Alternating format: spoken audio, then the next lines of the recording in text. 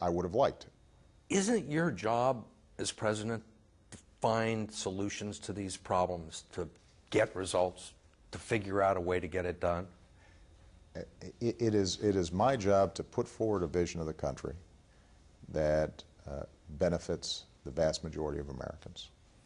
It is my job to make sure that my party is behind those initiatives, even if sometimes it's breaking some china and going against some of the dogmas of our party in the past, and we've done that on things like education reform. And it's my job to rally the American people around that vision. You say that you've